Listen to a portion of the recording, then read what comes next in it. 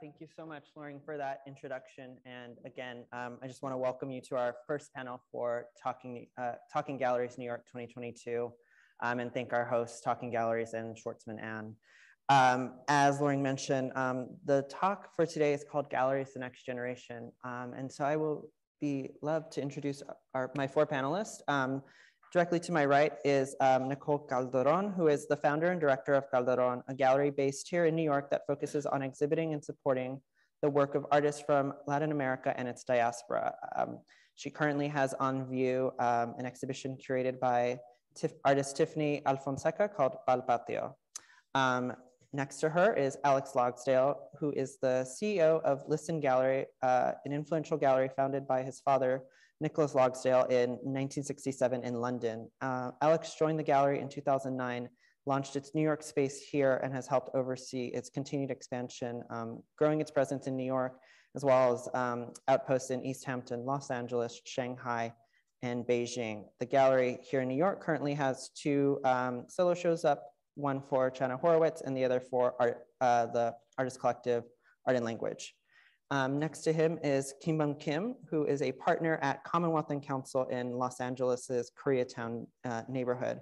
The gallery is rooted in a commitment to explain how a community of artists can sustain their coexistence through generosity and hospitality, and by celebrating the manifold of identities and championing women, queer, POC, and allied artists. The gallery recently just closed an exhibition for Jemima Wyman and David Al-Kahoui. And last but certainly not least is Nicola Vassell, who is the founder of Nicola Vassell Gallery, also here in New York, which is committed to discourse that widens the lens of the history and the future of art through an intergenerational and cross-disciplinary program of international artists. The show currently up at the gallery is solo for Frida Orupado. And so, yeah, I think what we most want to hear about today and what will guide our conversation is how to run a gallery in 2022 that focuses on everything I've kind of teased. But I think we want to hear in everyone's own words what the vision and mission for your gallery is and how that positions what you see on the wall and your relationships with artists, and essentially how that goes to sales, not only to private collectors, but to institutions. So Nicola, since we have that sight line and you mentioned early going first, why don't you kick us off? The reason I sat here. Well, thank you for having me here. It's wonderful to be among my esteemed panelists, friends, and thank you, Alan, and the team. So wonderful to be here.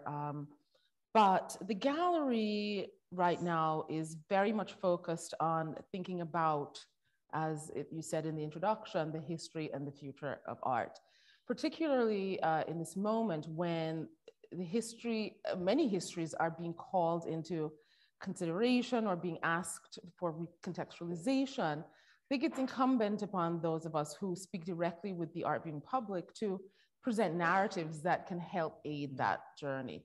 So, I really like the idea of mixing stories, very established new artists, tackling things that really relate to the lived experience. I think it's so important with all we've lost to connect with people and say, I understand what you're going through. Here's something that may reveal the human experience, or the shared experience, the lived experience. So I'd say that's kind of what I'm doing at the gallery. And as a consequence, clients, they're all on the same journey. What is the future based on how we will reconsider history?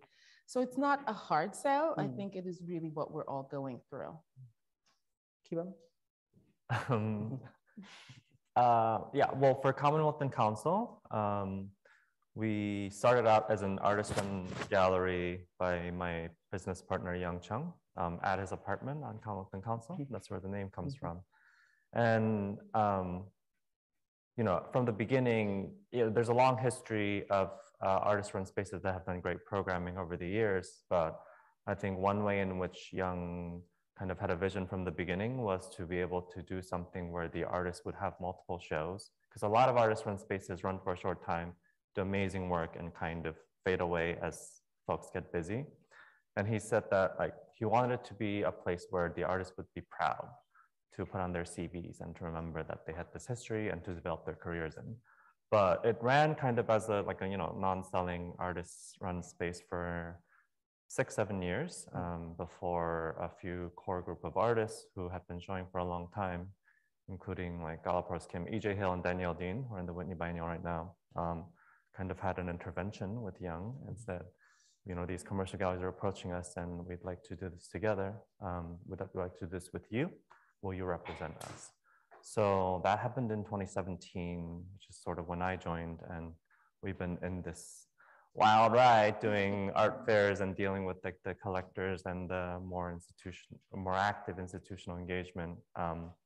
But I kind of wanted to tell a brief history that way because, and I think we're still very much led by what the artists need and what the artists want to build together, because a lot of the artists in our program have been friends and kind of navigated their careers with each other, amongst each other. And that kind of conversation is very important as well.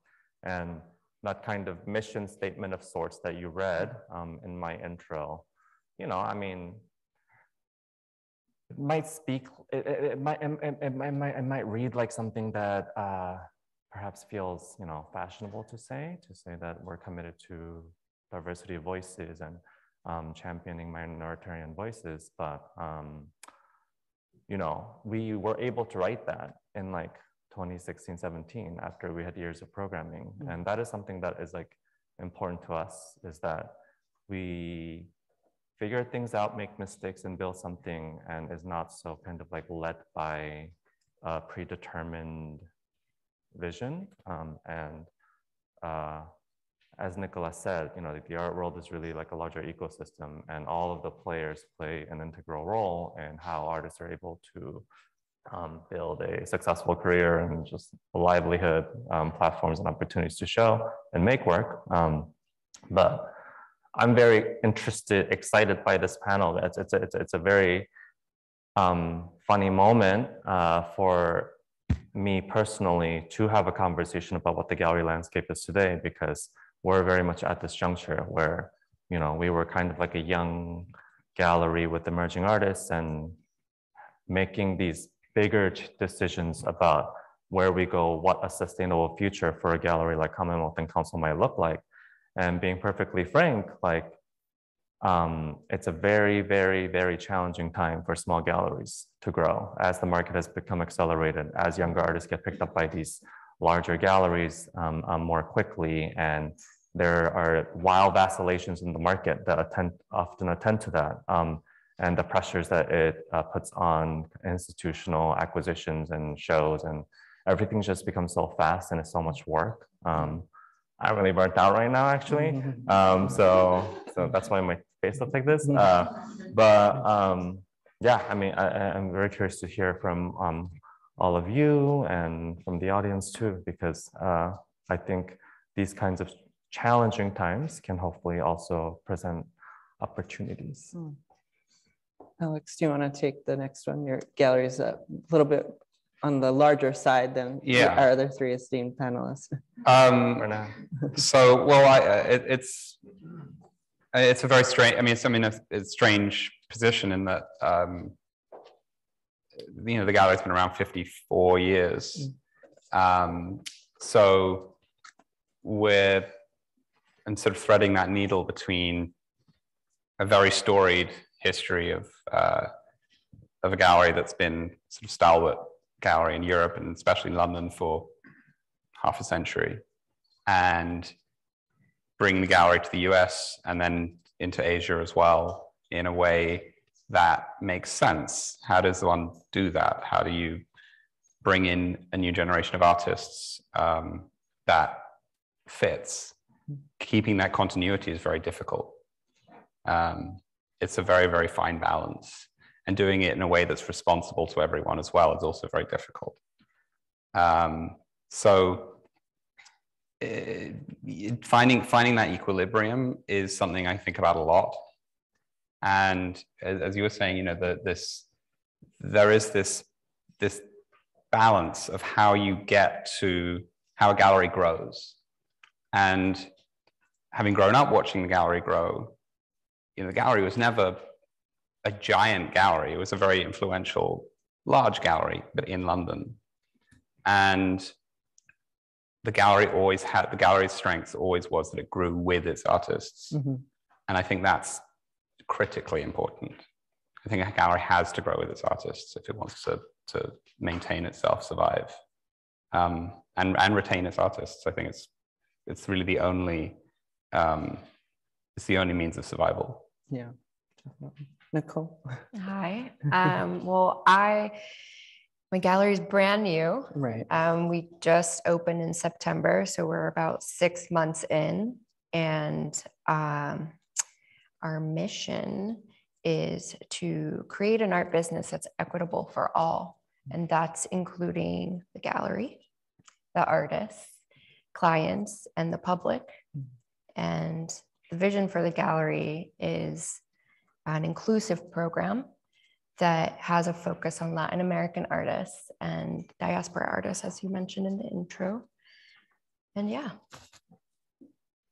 And yeah, just a follow-up question specifically for Nicole and Nicola. Can you guys both talk about what it was like opening a gallery in the middle of the pandemic, starting a new business, especially after a period in which people could not attend galleries? They were all closed during the initial lockdown. Yeah. Well, I have to say it was incredibly difficult. I think it's the hardest I've ever worked in my life to get this started, simply because there were so many disruptions in how one might go about getting a business off the ground. At the same time, and as one has to do, there was a half fullness to the class as well, in that, I had worried in the months leading up to the pandemic that the art world was at the height of its cacophonous self, so many art fairs, so many people distracted as it goes through its ebbs and flows. And so I was concerned about how I could make a mark and enter the conversation meaningfully. And then, of course, with the pandemic, things quieted so eerily, and it weirdly gave space for much more single-minded focus and clarity and purpose. It was literally get the doors open. I wasn't having to run here, run there, and fulfill all the other art world obligations. So I think we just took that and ran with it. And consequently, the beauty is that we didn't start the business, with projections looking in 2019, 2018. We began the business when things were literally, it's super flux. And therefore, we were able to adapt quite nimbly. And, you think about issues like transport and, supply issues, challenges, we just adapt. We are not sitting on the hope of a past that is long gone and we have no idea what the future will be. So I think it's made us quite adaptive a being, and so we'll see how it shakes out. Nicole, do you have anything to add? Yeah, the idea of the gallery came about during the pandemic. So in 2020, that's kind of when it came into fruition, and we opened last year in 2021. And so we don't know any different. We knew that we were going to open during this time, and we were, as Nicola was also saying, adapting to the time and things like that. And I mean, we've had a situation where we wanted to do a talk in December, and that was the height of Omicron, and then that was in person, and then it had to be postponed and reshuffled and done online. So it's been incredibly challenging, but it's been also really an adventure to figure out how to adapt and move in this new time of how to function in a business.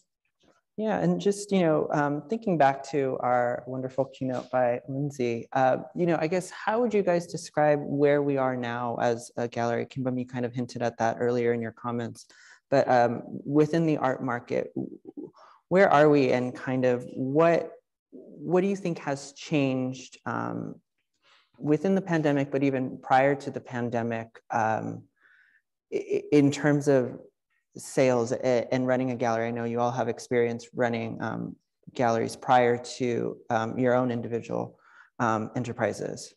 Kibum, why don't you kick us off? Yeah, well, what Alex mentioned, I think is very relevant is that, well, firstly, I'd just like to kind of like point out, like Nicola and Nicole starting during the pandemic, we started in 2010, so it was still in the throes of the financial crisis. 67, I imagine, was kind of, there was no contemporary art market. Yeah. And I just want to like highlight that because I do think that's one of the most like beautiful, magical aspects about the art world is that these kinds of times of crisis are really fertile ground for enterprising, experimentation. You don't have much to lose. I remember like Margaret Lee, who started 47 Canal right around the same time, spoke of it very much. She negotiated a free rent in this building and started throwing parties and events.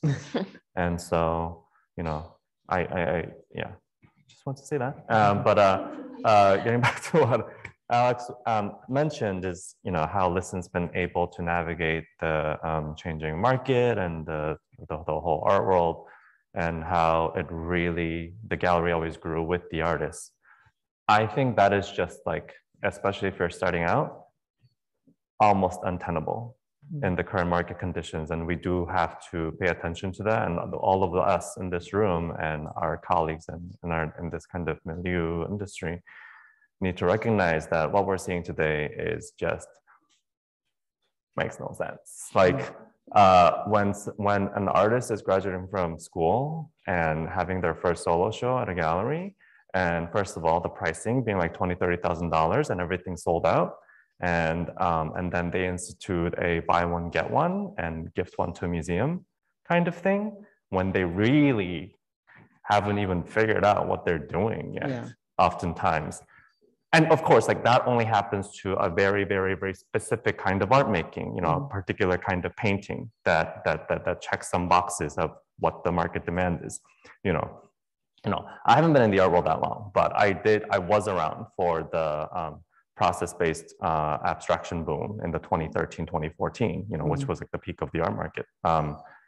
And what we, like back then, a young artist selling for $100,000 was a big deal. Now I feel like that's nothing. It's like $300,000-$400,000 out of the gate. And, I had coffee with a collector yesterday who mentioned that, for an artist, a young artist who's making great work, the gallery had this like the BOGO arrangement, and so one had to be a promise gift to an institution, and they were telling me that the gallery kept following up, being like, "Who are you going to give it to?" Which to me was surprising. I don't know, maybe this is standard, but like to me it was very surprising because when we ask for promise gifts, it's because we have institutions that want them. To rely on the donor to find an institution to ram this artwork by a 25-year-old into, that is not, this is not okay. This is not sustainable. And like, if this is the record that we're going to leave behind as like the artwork that mattered, that entered these museum collections, and these artists, sell for $500,000 and everyone forgets about them 2 years from now. But the pressure that it puts on us as the galleries is that everything's so accelerated. So we cannot, it is impossible for smaller galleries to grow at the pace to sustain and support these artist markets, Yeah, I just want to say that. Does anyone have a direct? I do think that kind of buy one, gift one thing is a very, very problematic. I think it's not something we do at all. Someone wants to buy a work and gift it to an institution, and an institution wants that work. Fantastic. Everyone's happy. But this other thing is, it's sort of like a production line. I don't have that many works to do. Like, I don't have 2 works for one person to buy one and gift one. I don't have that much work. So it creates this kind of false sense of demand, which I think further spirals this auction stuff. And I think it's deeply problematic. And I think there's a degree of restraint that people should try and execute, but it's difficult. It's very hard for people to feel like everyone wants to be in a hurry. Right. And I think this hurriness is really a problem. I don't know what the solution is particularly, other than just being a bit more restrained as best one can on an individual level. I mean, it's really reassuring to hear that you, as really enterprising gallerists, feel that way, because the BOGO is frustrating everyone. It really, really is. I think it'll go down as a moment. There was an idea that this formula might work, but there's an incredible amount of resistance on the collector side. I have heard it over and over and over. It's just not the way people want to do business. And But also on the institutional side, institutions, I've heard from curators regularly, they get offered things because the gallery has said, you need to buy one, gift one. And the institution has said, well, I'm going to give you this. And the institution says, well, I don't want this. Yeah. So, then where do you go? Then you have to, then what do? You cancel the sale? It's not right. I don't think it's an organic process. Indeed. Nicole, how have you experienced that? Well, I have really no experience with BOGO. And I'm actually trying to even understand it. But it seems like there is a problem where perhaps it seems to be working because institutions are taking it in. Otherwise, why would clients think of this? And so I guess that's my question for you. Well, it's oftentimes the galleries, because we have excess demand for these younger artists. And in order to, well, first of all, I think it's to kind of show these artists, like, look what I'm doing for you, Right. But yeah, I mean, I was speaking with a curator just last week from a major museum here in the city, and they were like, we've been getting inundated with these figurative painting gift offers. We just have a policy now of saying no,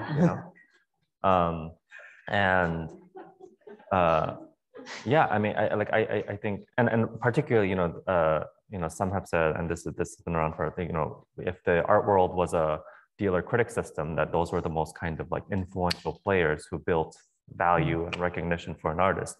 Now we're perhaps in the dealer collector system, which speaks a little bit to what Lindsay was saying about what's happening with art media and press. But collectors, mega collectors, have increasing influence in the art world, which is fine to a certain extent. There are amazing collectors out there who can do a lot, and I mean, let's be honest, very few people provide all the funds that makes this whole thing go around, Yeah. But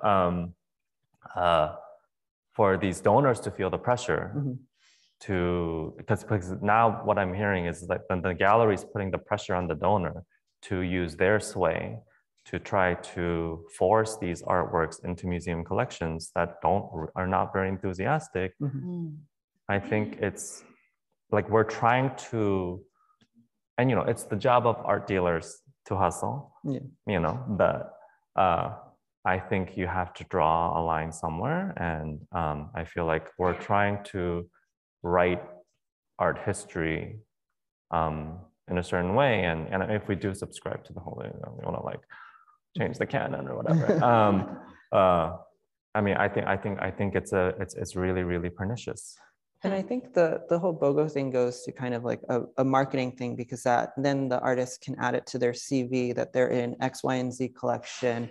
It gives them a certain clout and it can raise prices. So I think what we've heard so far is kind of the contrast to what Alex mentioned earlier about growing with your artists. So how would you guys say your approach to growing responsibly with your artists? What does that kind of strategy look like? And no, it's the secret sauce, but. Well, I mean, I definitely think that, as we all can recognize right now, the artist relationship is also very, very different. Artists happen to be far more autonomous than they ever have before. They're running their studios like full-on businesses, and as they have to, otherwise they collapse under the weight, markets and other systems.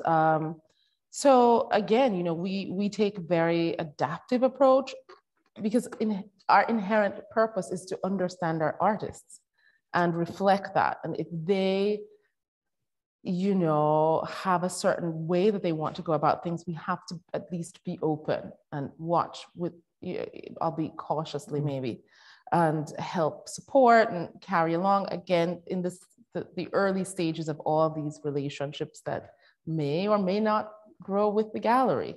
But we have to be open to that, the fact that and I think this is true for this moment generally, that things are finite, things do come to an end, and if they can persist, wonderful, but we do our best aiding as we go along. And I think at the front end of that, tactically, the idea is to make sure you work with artists who you truly love and who love you, basically. Because in that, the relationships, they endure without force. They endure organically. And that's what I'm interested in. I'm almost 20 years in the business. So, that is greatly important to me.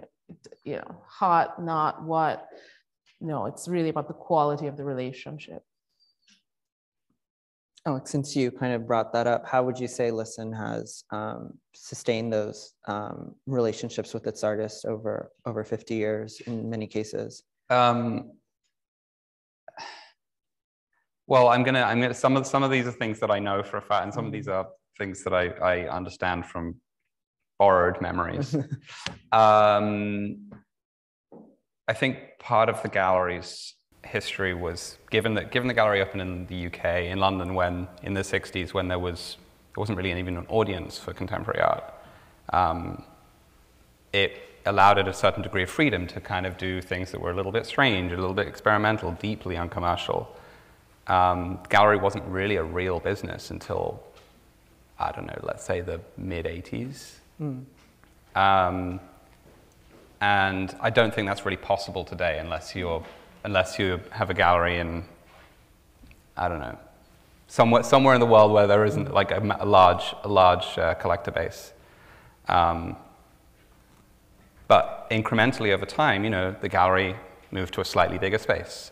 It started took on another space. It moved locations. It started making, small books. Over time, you do little things that you can do for artists that maybe other people aren't going to do. And because you have that history, and it depends upon whether the artists buy into that narrative of collective history, whether you're going to be a good custodian for their legacy, for their history. I know all these things are kind of abstract, but they do take a long time. I think this idea that you open and then you've immediately got to go from here to here and become this giant operation is I think it's totally unrealistic. So I guess the question really is, how does one sustain your program and have it not be consumed, or let the market consume it?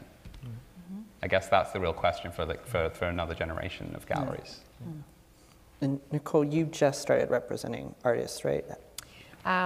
Well, Calderón only represents one artist so far, which is a huge feat, and I'm still, I'm not sure. I'm new, so we're developing our relationships and figuring all of that out. But it's incredibly challenging to be on the side where you are gallerist and artist liaison and running those two relationships parallel.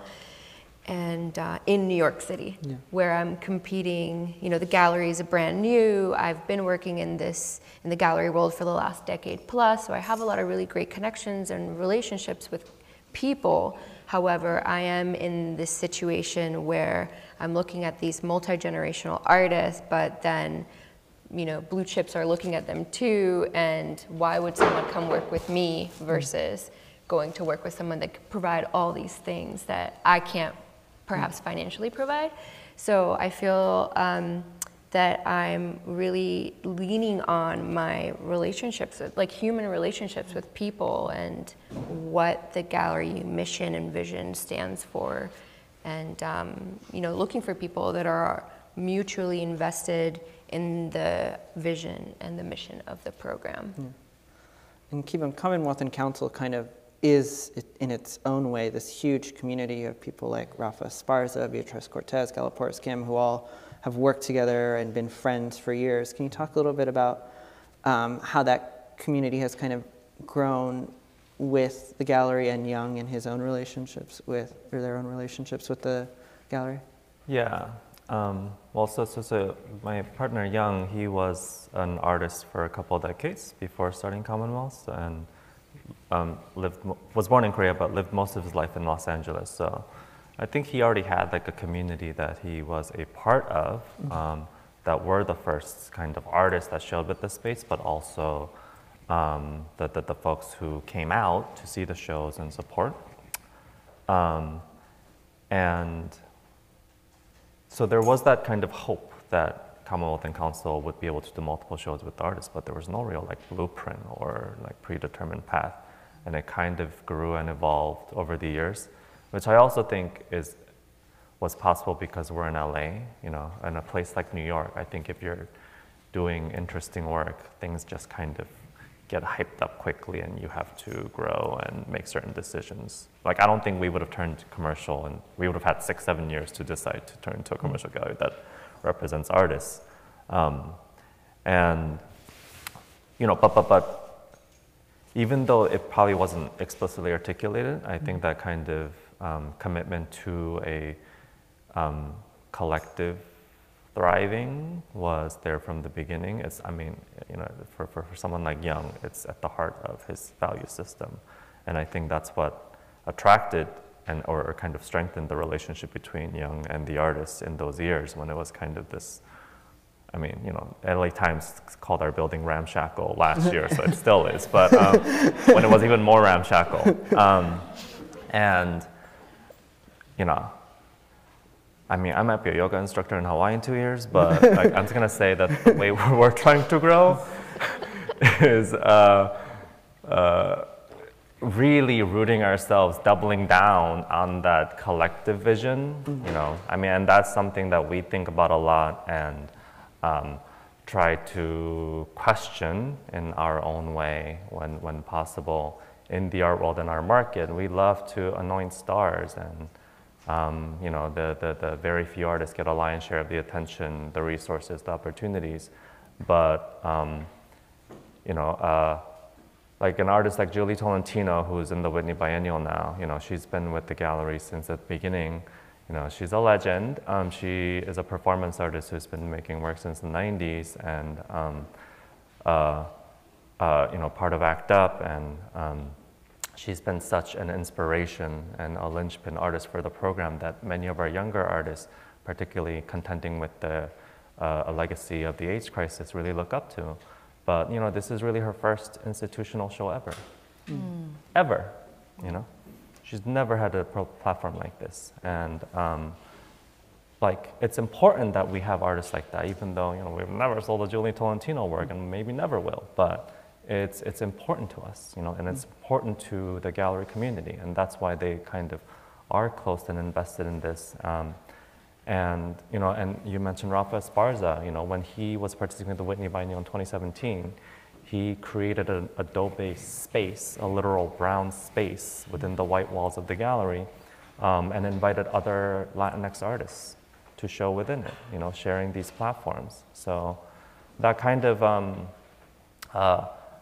collective survival, I think, is like really something that we hope will allow us to stay together as a galleries, and you know, so over the pandemic, and just, I'm talking too much, but over the pandemic, we started this, like, one of the initiatives that we started is something we're calling the Council Fund. So, because we started having these weekly Zooms with artists, and they were saying, you know, we want to be able to get through this together. Like, can we think about kind of like safety nets we can create for ourselves to help each other? And the Council Fund is basically when we make a sale to a collector or an institution, we ask them, is like, you customarily, we might give you 10% discount, or if it's a museum, 20%. Would you be willing to forego that or just take a part of it? And then that will go towards this pot of money that the artists decide together on what they do with. And essentially, it's a redistributive scheme, you know, because you know, like any gallery, a handful of artists make 90% of the sales. And so it's like, in some ways, it's like they are aiding us to be able to help some of our artists in the program, like a Julie Tolentino, you know, who's very important and part of the community, but may not have a very active market. And it's been a very important and enlightening initiative that has had a lot of these kinds of corollary effects, which have been very interesting and rewarding. So, you know, especially with like collectors, I think it really shifted the conversation a little bit, and really like reaffirmed the fact that it's like, because some of them were actually kind of like said, well, some people are just like pretend not to understand what we're talking about. It's like, what? I'll take my 10%. But some folks have like, you know, come on and says like, yeah, like why do I always take this discount, especially at our price levels? For many of them, you know, it's pretty negligible. But you know, we tie these kinds of figures to the percentages to their like positionality in the art world and how important they are. But they're like, at the end of the day, that's like taking money, or that's less money for the artists and the galleries that they support.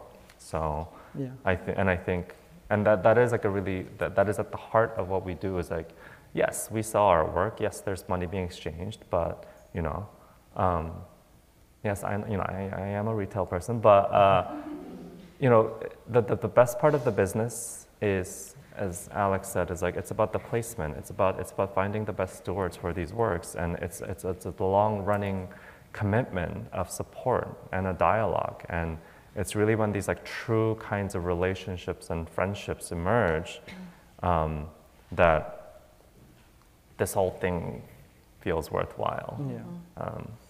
And so I want to pivot a little bit to just kind of talk about not only everything that's happened since 2020, the pandemic, the protests that swept the nation for racial justice, the war we're seeing now in Ukraine, but I guess how have those events not only impacted how the gallery operates from a spiritual level, but also with the pandemic and its shift to online, how has the business, how have your businesses had to adapt or think of how the general market has adapted to apply that for places?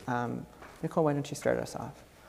Since I know that you mentioned earlier kind of, you've always only known this moment, so, but you've worked at other galleries, you've witnessed kind of it, so how does all of that kind of make into, you know, deciding to do art fairs, having a brick and mortar space, knowing where your brick and mortar space is, online sales, participating in all of those different revenue stream, or, you know, potential revenue streams, essentially?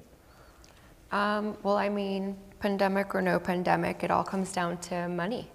And if, you know, this is a fully self-funded gallery, and depending on our budget, it's how we make our decisions. And, you know, whether it's participating at an art fair or doing bigger projects that we want to do, we have to make these, we have to be very nimble about these decisions that we decide to invest in. And for example, we just published our first book for the recent exhibition, and that is something that we, you know, every penny counts, and for the Calderón, and it's something that we were like always thinking about. And so keeping that in mind is how we move forward. You know, if I had endless funds, I would do every art fair in the world, because art fairs open up us up to different markets around the world, and different new collectors and clients, and so on and so forth. So right now, you will only see us in 2 art fairs this year. But yeah, everything is going down to building the program, since I'm brand new, and you know, we're just constantly thinking about what our budget is and how to make it sustainable and meaningful growth for Calderón's program in New York first, before anything else. And you know, that also translates to the gallery, to the artists, to the public, and how all those interactions kind of correlate with each other. And you know, we can't move forward without the gallery and the artists that we do work with coming first. So that's our priority financially. Nicola, how have you been able to kind of navigate Well, I mean, I think that all the events, in a way, helped us, you know, gave us an on-ramp kind of opportunity. And, you know, it certainly has caused, I think, people to think more mindfully about everything. And that is, in a sense, what was the missing ingredient for me, you know, taking this larger leap into the art world. I think we're moving out of the chapter of the pirates a little bit and thinking more about collective survival and certainly our generation and so on. And so that was a necessity for me to feel like it is worth burning my innards, you know, for the business. And so all those events were meaningful for us. And I think everyone is trying, you know, everyone will judge by, you know, how many degrees one is being effective or not. But I think everyone's trying to understand and articulate what this moment means. And so, yeah, so I think that was great for us. That's something that is important to us. And in terms of the commerce, the business, you know, it's a business. So, you know, art fairs are important for us. We recognized immediately that they were going to be fundamental to how we operate. And you know, one can be cynical about it, as many were before the pandemic. Oh, art fairs are horrible. But they are great for generating business, for connecting with clients and local communities, and you know, and if one thinks carefully and plans well, it should work out. Alex, what about you? Well, I feel that everyone's still kind of unpacking crisis after crisis after crisis after crisis, and what it all means as a collective whole. I think it's very hard to take one single lesson out of it. I do feel there's something strange has happened, and it was already happening, but it sort of got heightened because of COVID and everyone being locked away and experiencing everything through a screen. People's taste, for want of a better word, has kind of been dictated by what reproduces well on an iPhone. And I think that's really weird. It's really weird, it's deeply problematic, it doesn't necessarily allow for nuance. And we deal in a world which relies on objects, and they have to be seen and experienced in person. And I've seen things happen regularly where you see work and it looks good on an image, and then you see it in person and it's not as good, or vice versa. And the second's actually far more interesting. And I worry a little bit about this kind of race to e-commerce and this race to everything being digital, because I do think it detracts from the experience of standing in front of something and really taking it in beyond a 5-second Instagram scroll. And I think we've all been so sucked into that as a platform because of the news, because we've had no external experiences. I would like to see us find some way out of that. Yeah. Kibum, did you have anything to add? You mentioned the council, so that was kind of, you know, response, but you were also on the selection committee for Miami this year, correct? Or last year, correct? So. Oh, I mean, well, if we're talking about kind of, what was the question? Just, well, I guess, how would you say art fairs, just going, and the experiential within art, seeing stuff in person? I mean, I don't know, is there anyone looking at OVRs anymore? I don't know, I'm so over OVRs, and I don't know, at least the conversations I've had with colleagues, like, it just doesn't work, because anything that would sell on an OVR, exactly as Alex said, are the kind of what looks good on an iPhone kind of thing, we could sell easily by sending an email, you know? More effectively, honestly. Yeah. And with those kinds of works, we probably want to be careful about where it goes. So we're not going to put that on an OVR.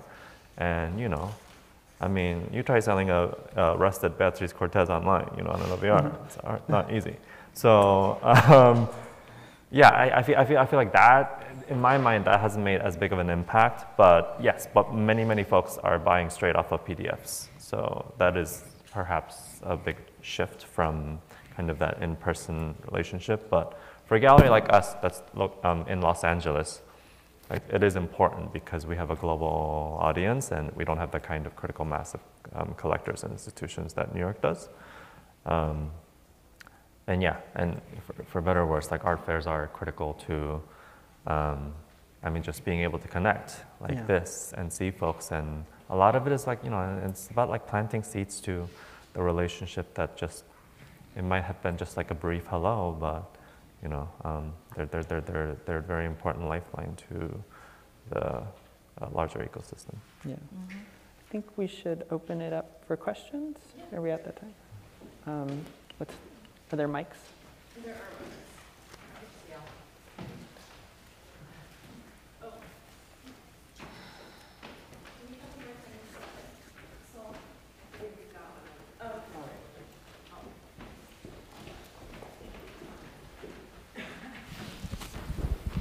Thanks, hi. So as we're talking about the object and the experience, and there's a lot of conversation about the art field, how the shift is gone from the art object to the art experience. Like, how has this shifted what your artists are doing and how you're supporting your artists?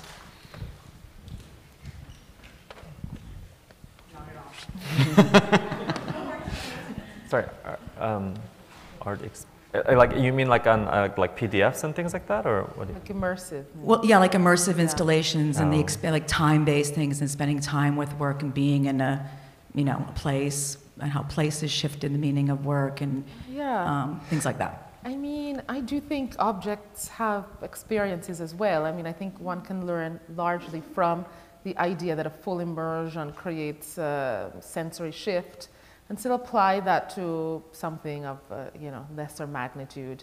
I think it's always important to consider the way your viewers feel when they come into a space. So, you know, immersion, less immersion, you know, that is important to me, that there is an experience, whether it's immersive or not. I think there's been this one of the big lessons coming out of COVID and people not being able to come into the gallery, not being able to travel, not being able to see shows, is the importance of exhibitions, the importance of a show that an artist has conceived as a body of work, rather than just seeing an individual piece here and there, especially if you don't know the work of an artist. You see one object, it doesn't tell you the history of their work. It doesn't tell you their vision necessarily. So I do think it's a little old-fashioned in a sense, but reverting back to really investing in shows and getting people in to see exhibitions, I think it's really important. Yeah.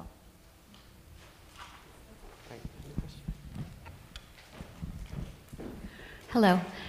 I have a question, especially for the smaller galleries, speaking of the next generation, and that is about art association, meaning you have a small gallery in Los Angeles, you have a small gallery in New York, you want to do the art fairs in Madrid, you want to be able to show in Latin America.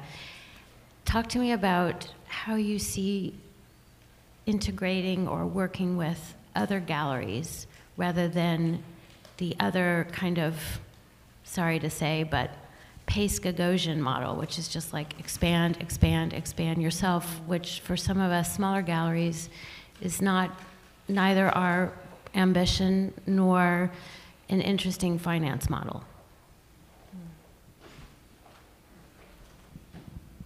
I mean, I think there's so many versions of that these days, and there's been a real like proliferation of these sorts of like inter-gallery initiatives out of COVID. So, I mean, from LA, we have a Gallery Association Los Angeles, which first started out as an OVR during the height of the pandemic. But it's kind of been able to evolve into a proper gallery association, hopefully with some like lobbying power, things like that. I mean, there are myriad examples prior to the pandemic. I think Vanessa Carlos starting Condo, where galleries are actually switching locations and hosting other galleries with no fees attached to it. I think that kind of thing really showed the potential of collaborative work and sharing resources and audiences. She was also behind another gallery association, was it like IGA or something like that? Yeah, something that started last year. There's like South, which is like galleries that are focused more on artists from the global South. Yeah, I think that there are myriad initiatives. The thing is I mean, to be completely frank with you, there have been so many initiatives. Like we've started saying no to most things because, like, it's also time, you know, even to hop on a Zoom, and it's, you know, it's like those like $1,000 checks add up. Yeah, I mean, I think it is important for the smaller spaces to continue to challenge or figure out like what collaborative growth looks like to be able to just keep our doors open. And I mean, we're actually partnering with Galeria Agustina Ferreira from Puerto Rico to open a space in Mexico City. So we don't have to invest fully in opening up a space, but we can rotate, which feels much more feasible at this point. But I mean, what I'd like to flag in these kinds of discussions is, this is my hunch that we're going to enter an era of conglomeratization in the gallery world. I think conglomeratization. So I think, I don't know, I'm gonna call it. I think Pace by King Griffin is a harbinger of things to come. And in some ways, in projects like 52 Walker, that is backed by Zwerner and things like that, I have a feeling we're going to see more examples of like, you know, how like fashion in the 90s created like LVMH and Kering. You know, they were all independent brands before, you know. Or even Art Basel's expansion into Paris. Yeah. Like I think this kind of I think we're going to see some of these like smaller spaces get gobbled up, like, and you know, I have my thoughts about that. Hi, I just wanted to say I'm a little perplexed that we're talking about the digital revolution as if it was something that happened during COVID, because it was so far advanced before the lockdown or our closures. But I think it was probably, I'd love to hear you talk about the fact that in the last decade it was probably the single most important and impactful development, you know, in the world in general, and the massive impact on the art world. And the fact, as Alex was saying, that it became the method by which people were buying work from all over the world through the screen of their telephone. You know, so just, if you could just address it a little more generally, and especially in relation to how you frame that within your own galleries, especially the galleries that are nascent.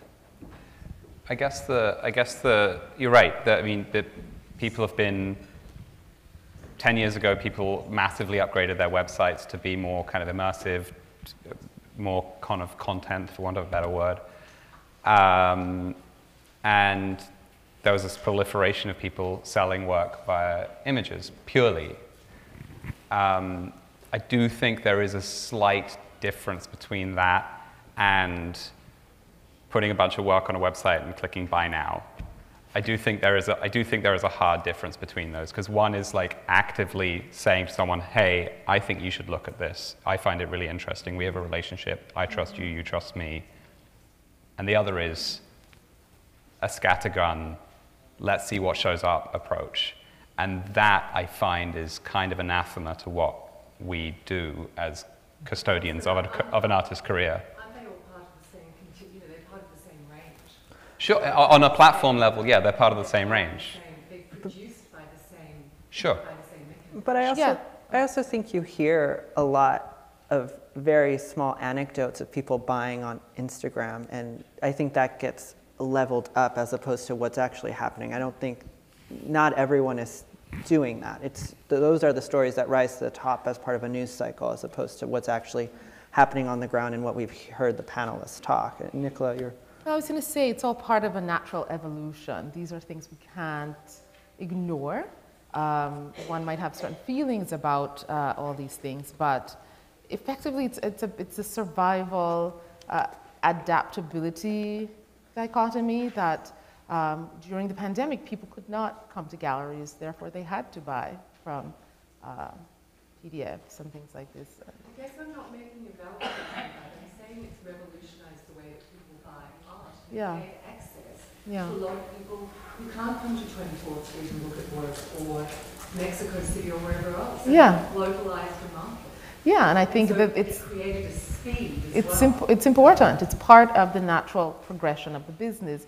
And it's important that it is engaged as such, that all those things are tended to, because that's part of how business continues to grow. So whether it's social media, online content, how are you engaging your viewer meaningfully and interestingly? And the digital road, the digital thoroughfare is perhaps the single most important wide-reaching tool. So we can't ignore it. We have to do it, but we can do it in our own individual ways. I mean, I just think, feel as one may about one thing or the other, it's just part of the future of our business. I'd like to see if I can slip in 2 brief questions. The first is for Nicola. You have an amazing show up right now. This is work that is very graphically readable, so I would imagine it can be easily appreciated and people can make commitments based upon reproduction. But the real power of the work comes through the delicacy of the different surfaces and how they fit together, and the specificity of a very shallow space, which does, amongst other things, have references back to Cubism, which you will never pick up from the graphic nature. So I'm just curious for you, how much, to the extent you're comfortable sharing, how much of the show has been sold, of the works, have been sold to people who have seen the work, and how much to people who have not, and how do you balance these in your own way of thinking about how to prioritize? Such a great question, because I have literally been kind of reviewing the thinking as this presented itself, because it was a kind of a new experience for us that, we have a show by Frida Oropaba, who lives in Oslo, who is not a kind of American forward artist, therefore she's not so well known and doesn't sort of move around like an American artist in America, and then the work with all its delicacy and sculptural, dimensionality, all the qualities. And so I thought, my God, you cannot understand this work unless you see it. And it was clear, sending out the PDFs and so on, that some people understood it because they knew the work, and then others who had not were intrigued, but they did not understand the extent of the kind of marvel. So therefore, we had to say, who came got priority. Yeah, who came to see the show means they understood the work. And just to code it to that, it was probably at least 10 years ago that a very major dealer said to me that more than 50% of what they sell, and this is a primary market gallery, is to people who have never come to see the work, which I found as a kind of shocking statistic, which I'm sure, I've done all the buying that I've done for clients and for myself, 90% without having seen the work, whereas in the past I never would have recommended anything if I hadn't actually seen it in person. So some of it's a reality, but I did have a quick question for you, Alex, if I may. So you're in a somewhat different position from the other people on this panel, insofar as you are in a multi-generational gallery, one which operated according to old rules, meaning that as time went on and art evolved, Nicholas continued to show the most interesting next generations of artists, and that kind of progressed somewhere into the 80s. You're now coming into this from a different generation with an eye toward how it is that you want to shape the gallery and toward your interest both in overlooked historical artist and a very contemporary artist. So how do you, like, you could be one foot into a mega gallery and 1 foot into kind of dealing in the details of art as it's happening. So I'm just curious as to how you navigate that and how you think about it yourself for the future of the gallery. So that's a very interesting question, because it's something I think about an enormous amount. I think it does speak to the gallery's history. The gallery's always been a gallery that showed young emerging artists. Many of those young emerging artists have been with the gallery now 30, 40, 50 years, and they're very, very famous and successful. But that's the approach that the gallery takes and always has taken. That's changed little in that we've now, in the last 10 years, taken on older artists whose careers have been overlooked, but we come at it with the same approach. We're also taking on artists who were their first gallery, and that's been the case for decades. We've been many artists' first gallery. We've been many artists' only gallery. So in a sense, I don't see it as much of a step change. It's more of a kind of continuation of what has been happening. It's just a generational shift. I have a brief question right up here for the whole panel, but specifically to go off of something that Kibum said. You mentioned at the end that you believe that smaller galleries were going to be gobbled up, and this concept of conglomerization. So I'm kind of curious what your all opinions are of this idea of the spectrum of decentralization versus centralization, and the idea that this growing trend of decentralization through NFTs and DAOs providing more autonomy and more tools to younger artists and the next generation. So I'm kind of curious what your opinions are with the gallery inherently being a centralized organization with the growing trends, and if you have any direct response to tools like DAOs providing decentralized funding to token holders.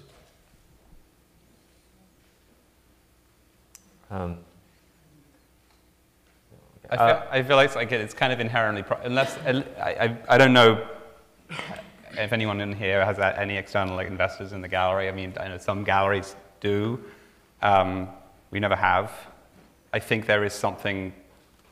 You're inevitably beholden to someone or something. If it's a DAO, you're beholden to someone who is holding your purse strings, and I think that is difficult if you want to be nimble and have a vision and do something that is possibly deeply uncommercial at times, but is for the greater good.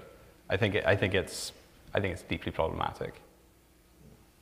I mean, you look at a project like 52 Walker, which has had great shows, thus far. I'm biased because one of ours showed there. But, I think generally, if we do continue to see these kinds of consolidation, it'll have a flattening effect. And again, I look towards the fashion industry, and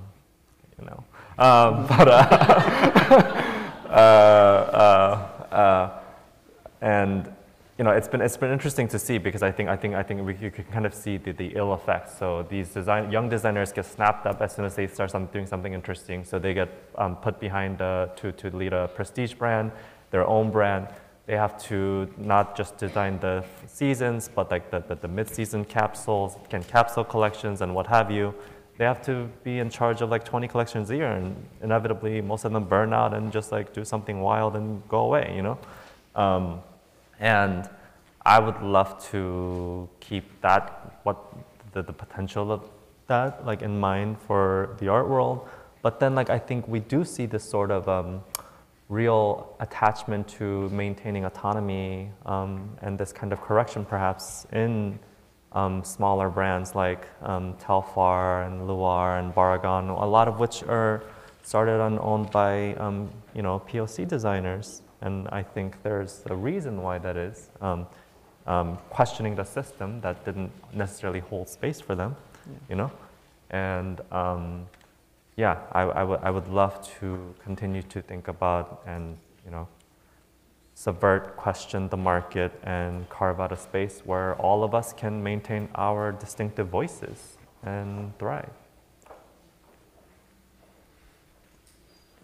Maria, Oh, thanks. Thank you. First of all, I just want to say to the organizers, thank you for organizing this. I mean, obviously, we're all here because we adore art, and only second to adoring art is adoring talking about art, and this has been a fascinating little symposium. So I have a question for Kibum, which I have been enjoying everything that you have all been saying, but the one thing that you spoke about where there was a real sparkle in your eye was your artist, I really can't remember her entire name, but Valentina, who is in the Whitney Biennial, and I just think that's so fascinating that here you described her as a really unknown artist in comparison to your program, and how did you get her into the Whitney Biennial? And I mean, that's every artist's dream, every gallerist's dream, and it's so exciting, and I just would love to hear more about that. So you mean I think Julie, Julie right? Tolentino, yeah. Yeah, Julie Tolentino. Yes. Well, but that's like the funny thing, right? Is like, yes, like she hasn't had these kinds of opportunities, but she has been in the scene. She lived in New York for a long time, and you know, she was in the original performing troupe for Ron Athey, and so her own performances, you know, involve a lot of like blood, sweat, and as well. So she's kind of like what you would call a cult figure. So there have been fans and supporters all this time, and I think, you know, like this is, I try to do this, and I tell this to all our colleagues too, is like, you know, right now we represent 36 artists. You're going to have talks with collectors and curators. You obviously can't like go through 36. Oftentimes they come to you with one or two that they want to talk about. I try to always make it a point to include one more person, you know? And whether by email, I'm gonna like, you know, by the way, I'd love for you to take a look at this artist's work. This is the portfolio, while I have their attention. Of course, it can become a bit of like a Sophie's choice because you can't do that for like, you know, 10 artists, but we always try to be kind of very like thoughtful and strategic about that kind of thing. I personally, like as much as I'd love to, can't take credit for Julie's inclusion in the Whitney Biennial. I think largely it was because of the vision of Adrian Edwards, who has been a passionate advocate for performance art for a long time. So that kind of conversation relationship really came out of that. And yeah, I think it's a beautiful, beautiful show. Yeah, it is.